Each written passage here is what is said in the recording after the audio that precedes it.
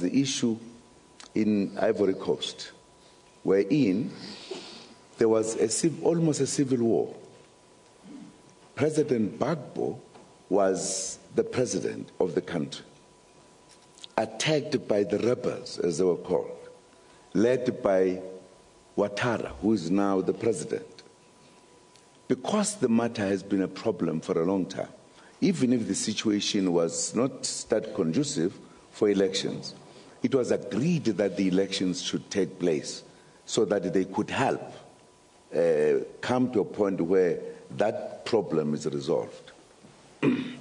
So the elections took place, and the conclusions or the outcome of the elections, very controversial. Now, once that was happened, and there was a lot of interference, and the AU even appointed a high-level committee, which we belonged as a country. Once the elections were over, Ouattara was then made the president. Now, there has been a civil war.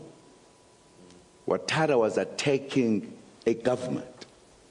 Now, to be arrested for the deaths of people in the war, only Gbagbo was arrested and taken to the ICC. Up to this day, they have not been able to try him because they don't have evidence. That's not the only one. There are many cases like that in Africa. But Africa says, if this court, the international court, is to look at justice, why was the United States not taken into task when they said, when they made an allegation, there was weapons of mass destruction in Iraq, and therefore attacked the country, arrested the president, tried him, convicted him, sentenced him to death, and hanged him.